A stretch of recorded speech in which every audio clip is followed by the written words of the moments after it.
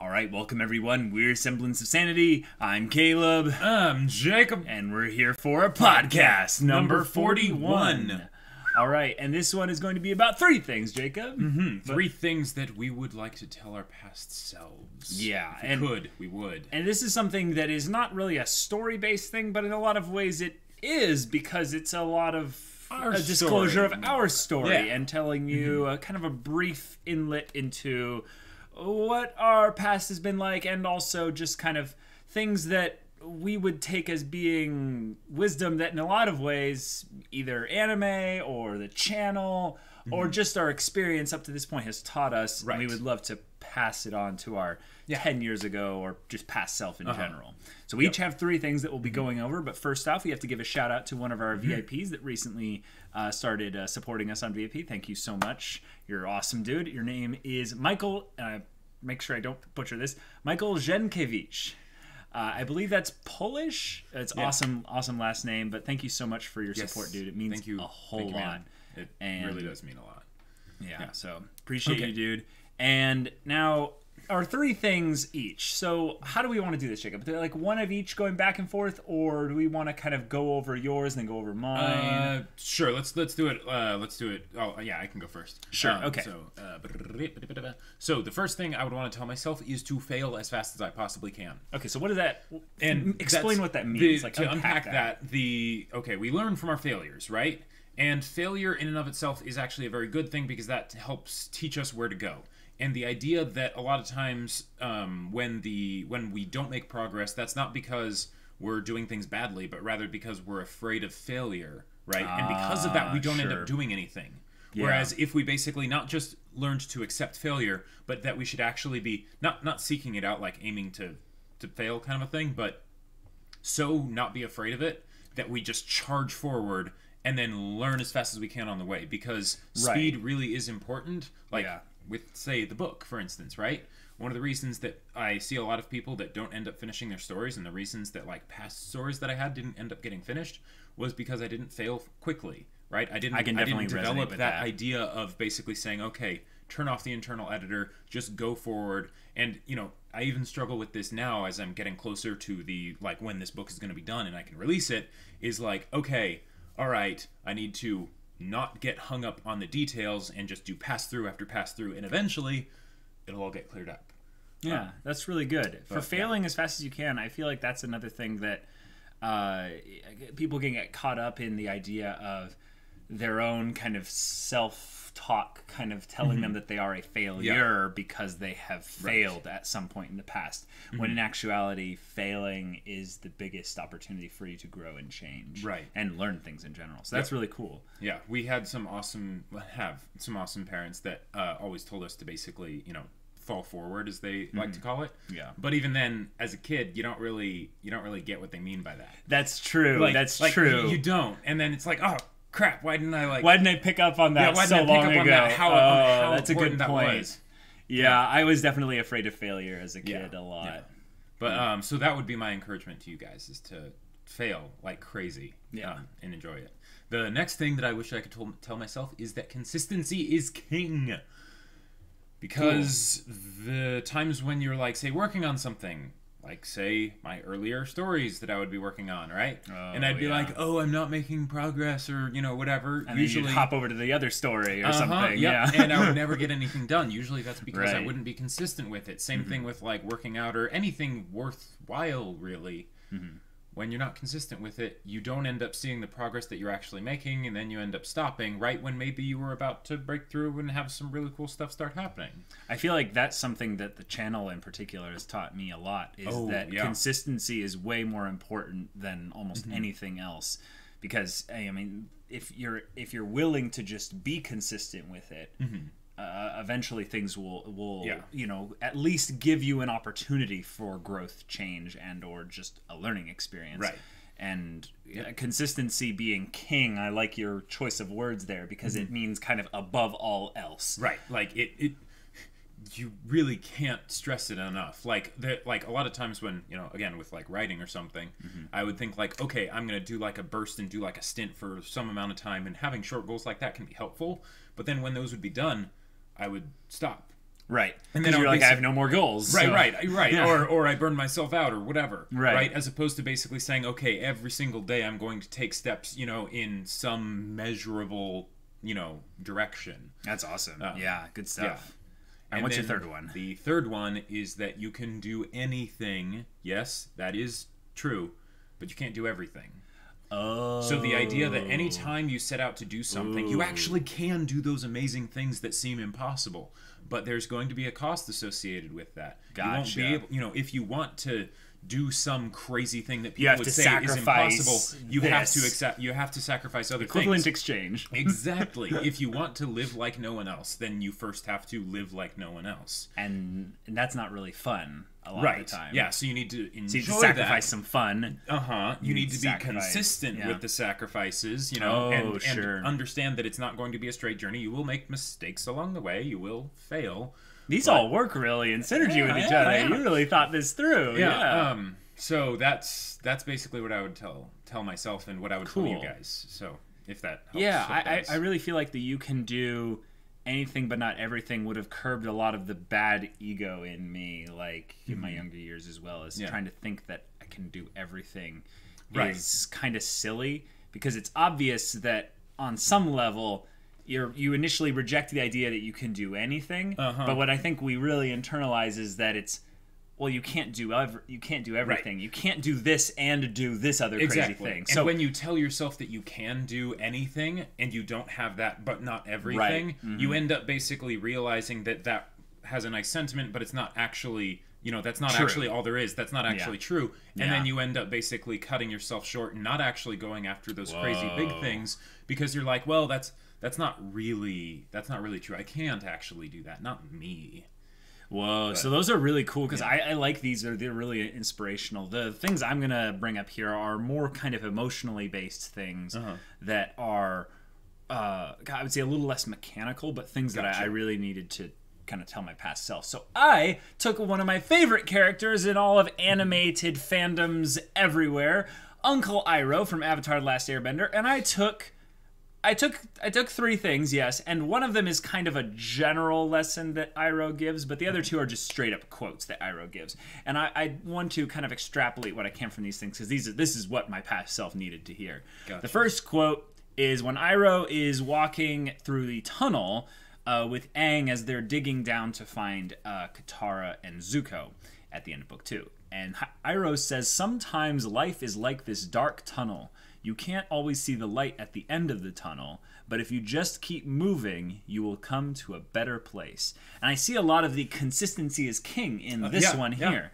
One of the things, though, that's really important, though, with this quote for me in particular, is I remember when I was younger, I needed to see the immediate reward/result sooner. Right. I couldn't delay it out long enough. Right. So there was this need for instant gratification. That's why a lot of people have problems with consistency. Yeah, exactly. So one of the ideas would be that I would go after something, and then if it gave me the reward, the result, I would keep going, and as long as that would keep going, then I would stick with it.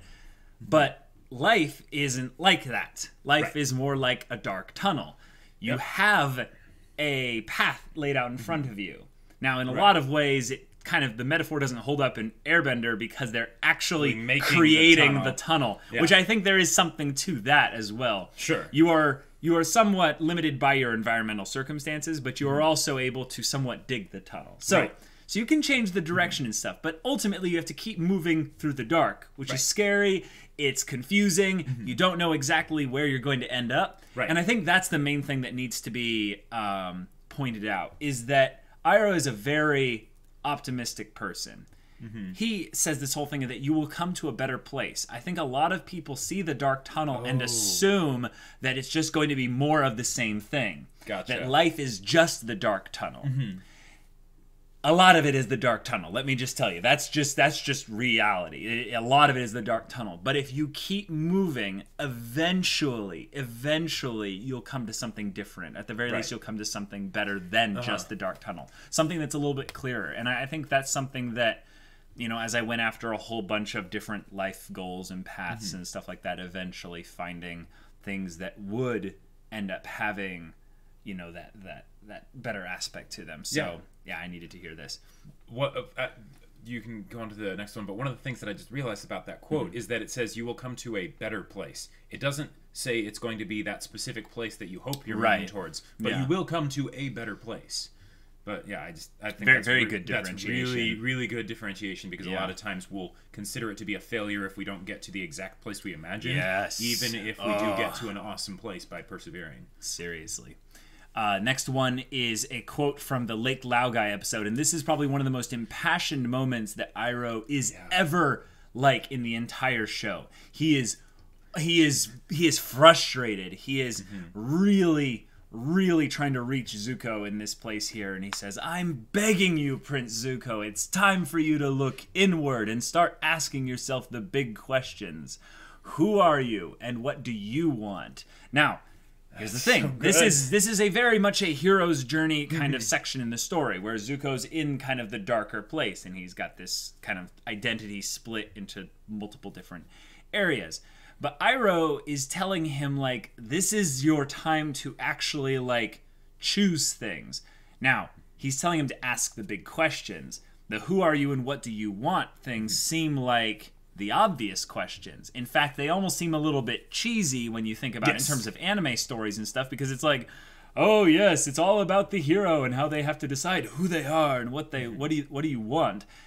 I will tell you, this is a very sad reality that I think that me and my younger self really didn't like, because I think I realized this, and yeah, I wasn't willing to consistently ask the questions. Gotcha. Is that asking the questions, who are you and what do you want, doesn't necessarily lead to a happy place.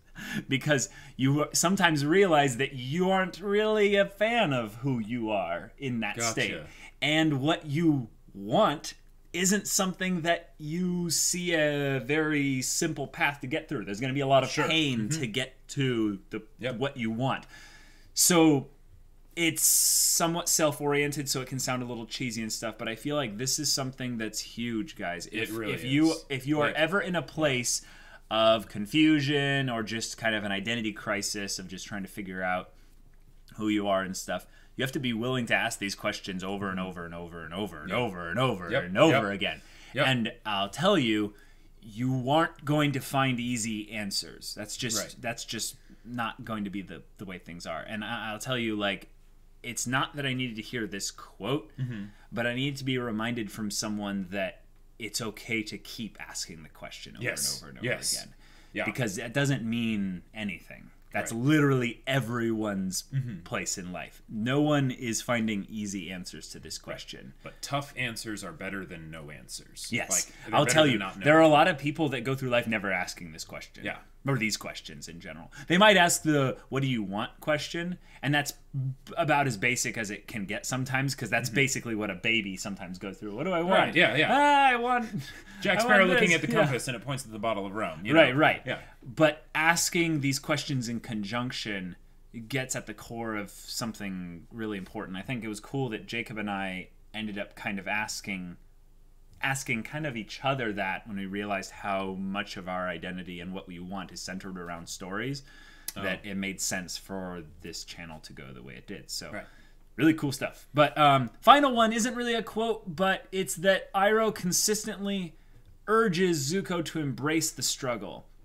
Now, this is something that you kind of talked about with failing as fast as you can. Yes. Now, when I say embrace the struggle, I mean get, like, excited about the struggle. We're all about passion, right? I think you should be passionate about the idea of struggling. Because here's how I kind of break the meta on kind of life in this whole thing. Is that if you're struggling, you're creating a story. Yep. If you're creating a story, that means you have a resolution coming. Right. If you have a resolution coming, that means that this, whatever this struggle is finite. Yeah. It doesn't go on forever. That's the thing, though. Right. Now, here's the thing I've seen a lot of people do, and this is why I needed to hear this, because I did this. I ignored the struggle. You take the struggle and you shove it away. You take you use every coping mechanism, you use every kind of distraction or something else to push the struggle to the side. Be like, I don't want to deal with it. I don't want to deal with it. I don't want to deal with it. Zuko doesn't want to deal with the Fire Nation. He just wants to run away from his problems and chase after a dream that's not really his. Right. Distract myself. I must capture the Avatar. Why? Why do you have to... don't ask questions. Don't ask stupid questions. I have to do this. Yep. Oh, my gosh. If you're willing to not just embrace the struggle, but be passionate about when the struggle comes up, a lot of the things that are kind of the general struggles of humanity, you know, it comes to fear, anger, you know, depression and stuff, those all come from a place of struggle. Right. And if we don't flee from the struggle, but we embrace it and we like make it a part of ourselves, you'll ask like anyone out there when they talk about how the pain of their past became the thing that basically was just part of their story. Right, it became a part of their story. Yeah, exactly, there you go. Yeah. So embrace the struggle, because the struggle will be your story at some point in the future. And a lot of times the struggle can be a compass, right? Because you don't grow when things are easy. You grow when things are hard. So when things start to get hard, right? If say you're going into new waters, right? And suddenly you're like, this is getting really hard. That's good. That means you're starting to grow. That means you're starting to go into unexplored territory and actually take ground. Right. You might not necessarily succeed in the way you thought, but you will come out of the struggle as a better person. You'll come out of it stronger. Right. In the most simple, upping those little skills and stuff. Yeah, exactly. In the most base like level of it is basically like when you're lifting, you're struggling, you're breaking muscle, but at the end of it, the muscle comes back stronger. Reconnects and everything and grows back stronger. So, yeah, I think this is there's a theme throughout the full bit of this here, is that the struggle is a moment to moment thing.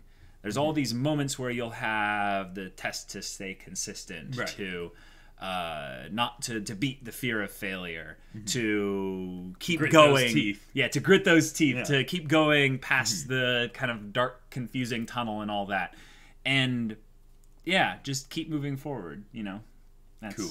That's the gist of it. So, guys, that's our podcast. We wanted to give you a nice, short, and sweet bit there, and we're gonna go into some questions. If you have any questions for the next podcast, leave them in the comments of this one. We'll get to them in the next one. Yes. All right. The first question here, guys. You guys sent in so many questions.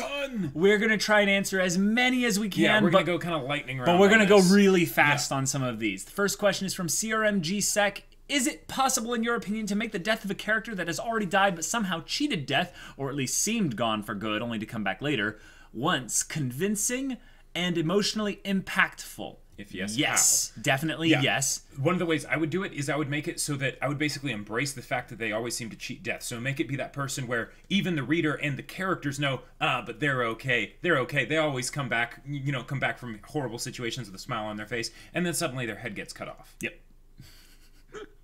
Yep. Lex the Graceful Rival asks, how do you include sexuality in a story without it coming across as creepy, forced fan service? Tough. I have not done it yet, so I don't know. Especially when it comes to teenagers, how do you handle it in a mature way? Are there any stories that do this very well in your opinion? I don't know, but when you have teenagers, it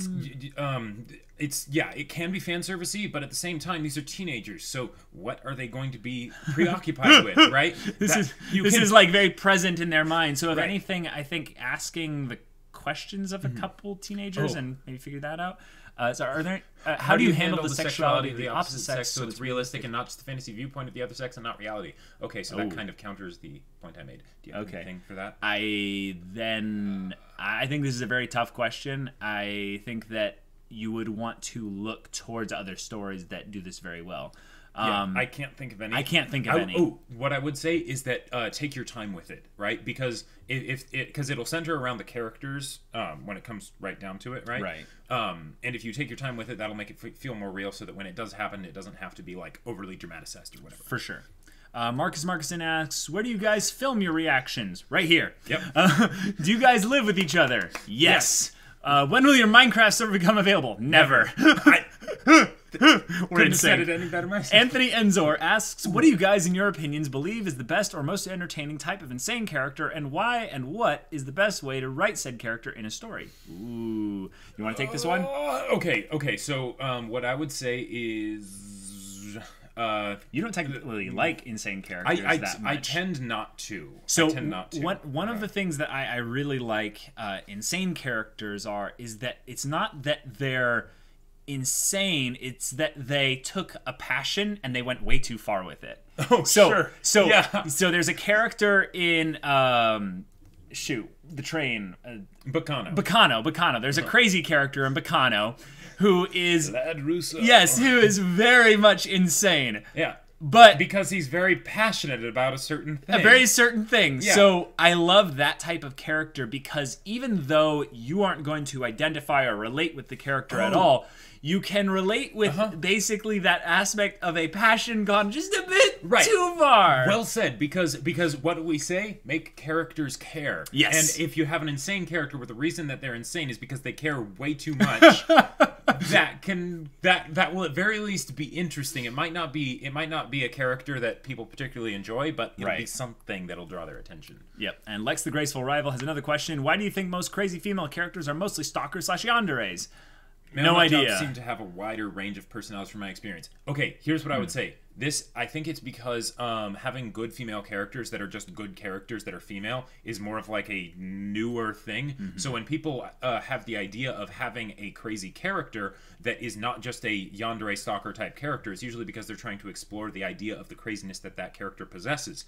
Because of that, I feel, don't have them be female characters as often because their female characters are a list in their head of who are my female characters and I need to make them interesting. Yeah, I also think that a lot of times female characters like this aren't given actual time to develop as characters. So you just show them starting off like this. Right. Cersei from Game of Thrones is a great example of a crazy character that became crazy. Yes. She did not start with off... very good reasons. She had things that she was doing that were kind of crazy. But she was not herself a crazy character until... A lot of things happened. Yeah. So, next question from Gozi. Any pitfalls to avoid in writing character relationships, dynamics/chemistry? And on that note, which pair of characters do you guys think have the best chemistry or have the most interesting dynamic? Well, okay, go for it. Okay, I would say Lawrence and Holo from Spice and Wolf because it does seem like a very discovery-based story, and they don't have to deal with a lot of plot to get in the way. It's a lot of just banter, and then there's some plot mixed in throughout.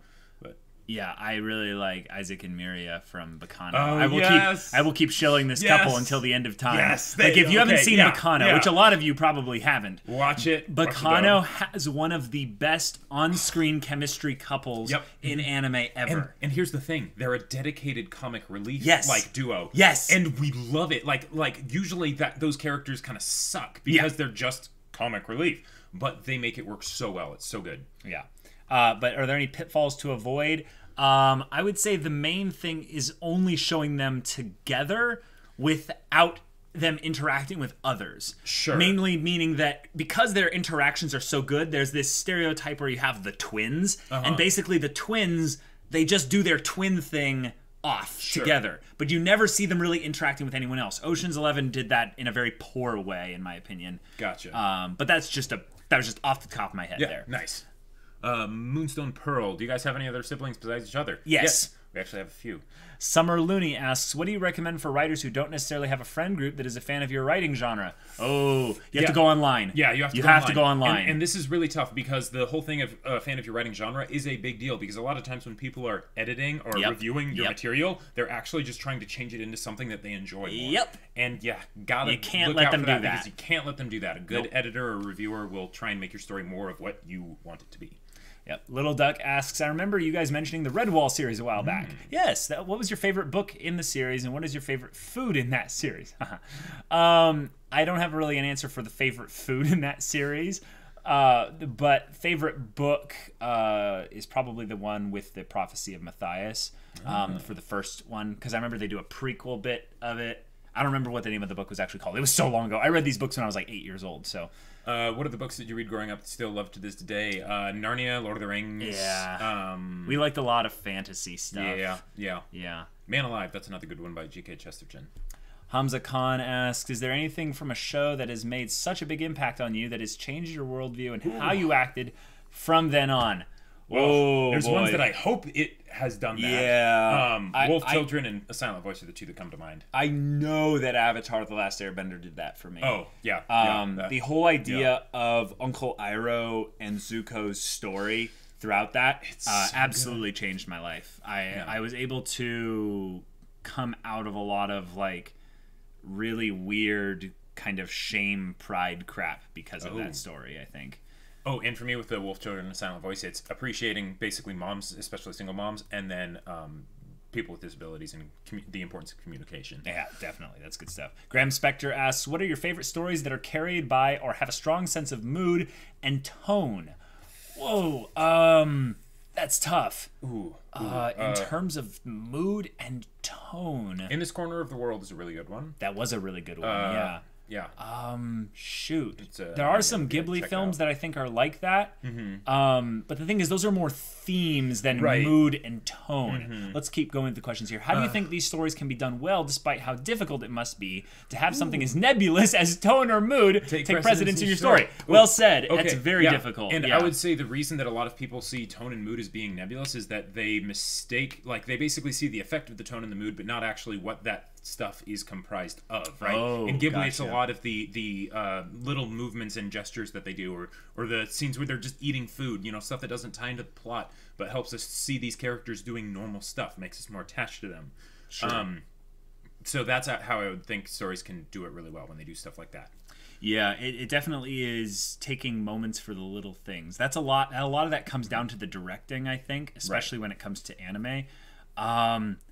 But it's really interesting because when it says strong sense of mood and tone, a lot of times I need to look actually at the ones that are a little bit more simplistic in their mood and tone, because then they can execute it in a lot more powerful ways. I really love the first couple episodes of My Hero Academia for its mood and tone. It does a very good job of that. And I think that that's a combination of the little direction choices that they do, but also the music. I think that tone has a connotation to sound just by the word choice of tone. Yeah. So I think that A Silent Voice, that's another great one. Yeah. Oh, never mind. A Silent Voice beats everything. But my gosh. The reason that those things work is because they spend time on the little details and the things that if you were to have, like, say something like, say, the Lego Movie, right? It's so manic that it doesn't spend any time for that stuff.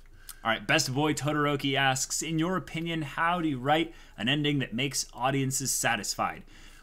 Make promises and fulfill them. Yep, I was going to say basically that, but I was going to say, like, you are telling them what the ending will be in the beginning. Yeah. And then you make good on that arc from beginning to middle to end, and you end it. Yep. Now, I will tell you, this is something that is very, very, like, not a thing nowadays. Is people will try to drag out an ending to milk it for money. Yep. And you'll see that in pure, like, kind of episodic, kind of just cookie cutter. You can hear the disdain coming out of his voice. I am so, like, ugh, at this kind of bad endings. Love things like Airbender, right? They had an ending in mind and they did it, and that was it. Or A Silent Voice. You know, they had a very clear story arc that they're doing, and they did it. Yeah, I found that a lot of times movies that are made to be individual movies and they stay with it end up having a lot of times the best endings. Sure. Also, an ending is something that can be independent of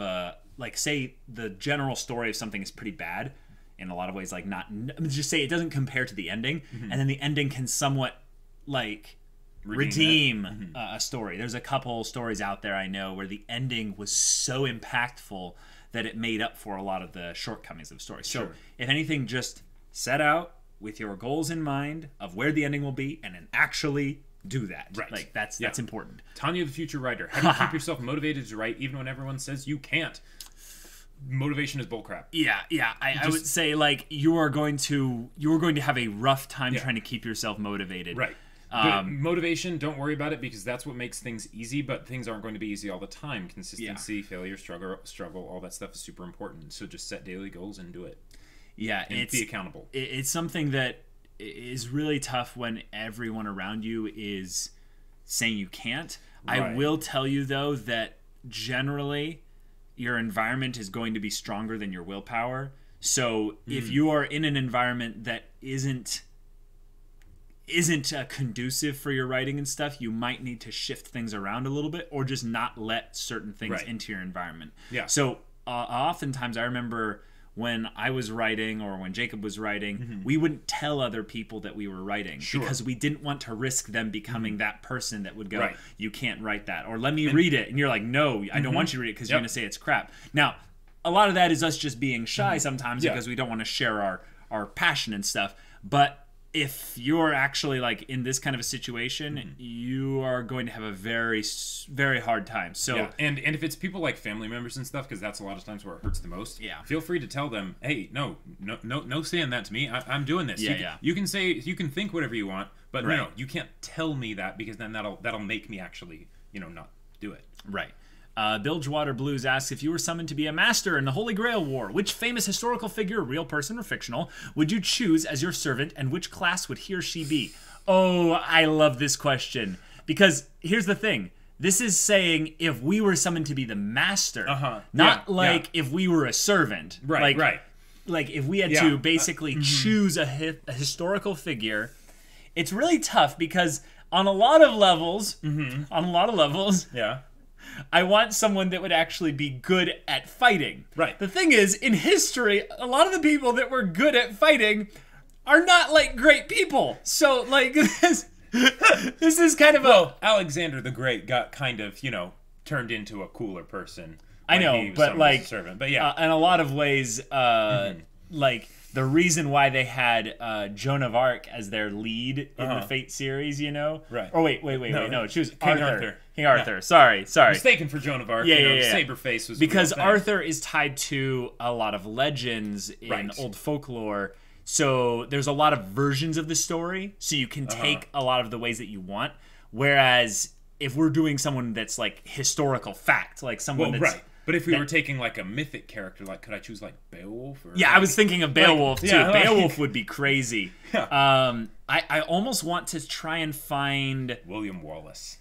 William Wallace would be cool. Like that would be pretty cool. William Wallace, the legend, like not the actual William Wallace, because William Wallace was a Scotsman, and we all know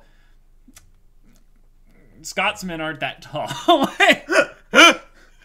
Scotsmen can't wield swords that are that big. Yeah, there's the whole thing of like, was it more of like the 7 feet tall and shoots fireballs from his arms, or like more of the Mel Gibson type William Wallace? Wait. Technically, if they can do fictional, and but if this person just has to be from the past, just bear with me here. Okay. Star Wars is from a long time ago in a galaxy far, far away.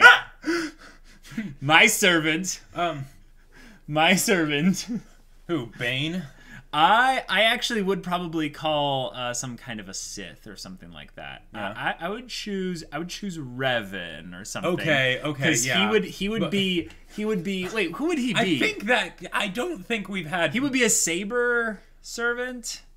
Yeah, technically, probably, but he could be any of them. He could be caster. Well, the point is, it's fate.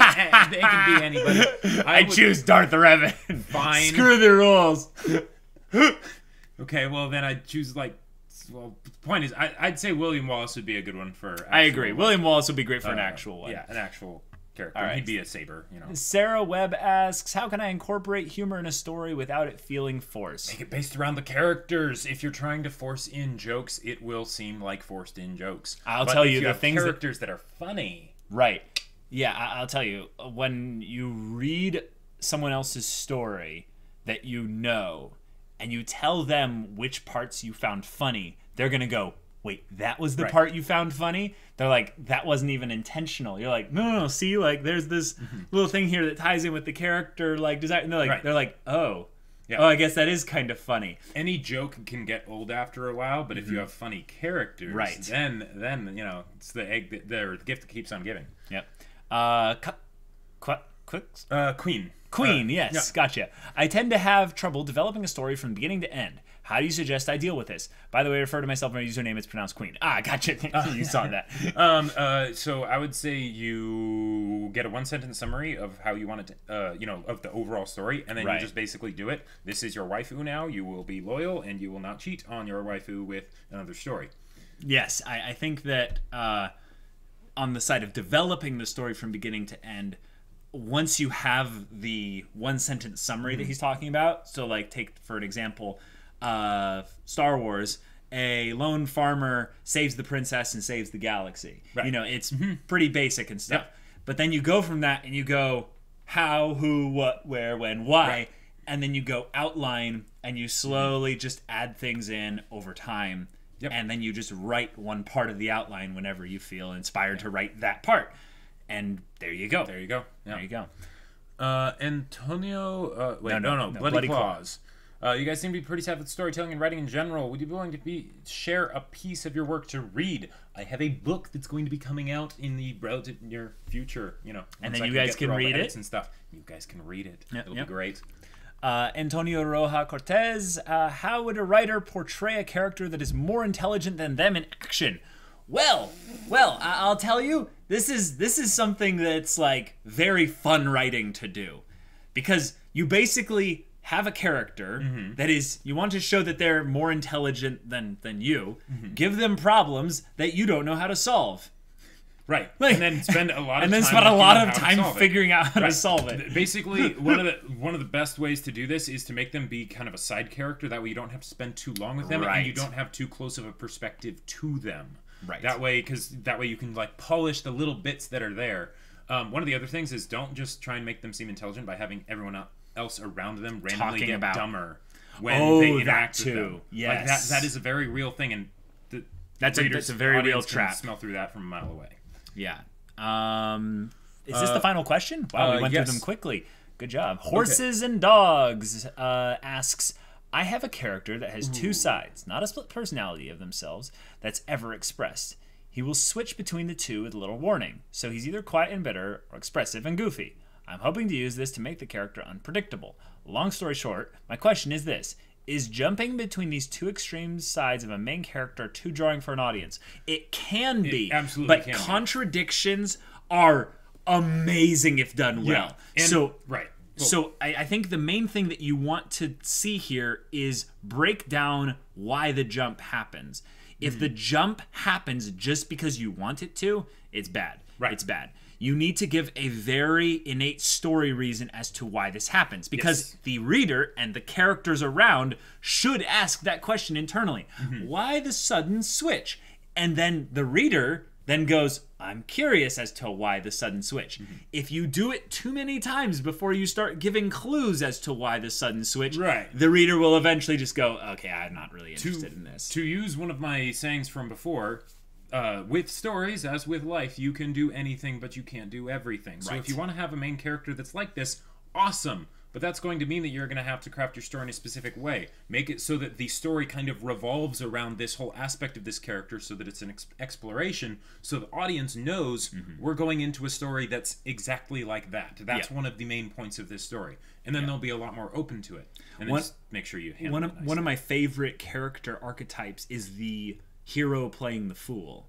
Is basically there's a bunch of comedies out there and a bunch of like serious stories out there where there's a plot reason as to why this character shifts between playing the fool to some people, and to other people they play the hero, I can do everything kind of person. Might be something where they actually are that way, or they are like intentionally doing that. But both have tons of merit. Yeah, awesome merit. One of the common ones is that you'll have someone that's like the Podricks, you know, from like Game of Thrones, that are the squire that are like, I don't know what to do. But then when push comes to shove, then they're like, okay, all right, yeah, let's do this, and then they suddenly start like being really helpful and everything. What's funny is that there's a connotation there that I don't know if you know about, because you might not have seen every part of Game of Thrones, but I think you do. There's another part where Podrick kind of steps up to the plate. Pod the rod. Pod the rod. Yeah. Yes. Yeah. Praise the tower. Well, and that's one of the funniest moments, like in Game of Thrones, right? Like because they were able to do that. They're like, what? This shy, like, just random boy, they were like so happy, right? They gave him the money back. Yeah. So come up with a one-sentence summary, say, for the character to explain this contradiction in their two different like versions of themselves. Yep. So that it's easily communicated, so that the audience can grab onto it and be like, yes, I get what's going on. That way, when it happens, they're not thrown by it, but instead they're like, okay, this is cool. Yeah, because you can do that at least once. Like, you can throw them kind of in the beginning. And then it's like, okay, this is... But then you need to unpack it slowly over time, at the very least. Like, you can unpack it all at once, too, which might be even safer, but unpack it at some level. And that's why a lot of times these kinds of characters are side characters, because then they don't have to spend as much time with it. You just see it and accept it because you don't spend that much time with them. But for a main character, you need to be a lot more careful. Yeah, I think of, like, Alex Louise Armstrong in Fullmetal Alchemist Brotherhood. Yeah. He tears off his shirt. He's like, come, let me embrace you with my manliness. And then they have the other side of him where he's like, like, he gets all serious all of a sudden. Yep, or he's crying holding a dead body. He goes all of a sudden, like, emotional and, like, really soft and all that. So... Oh, good question. Yeah, great question. I say more characters with contradictions done well are needed in storytelling. So yeah, guys, that was our podcast 41 Q&A and everything, guys.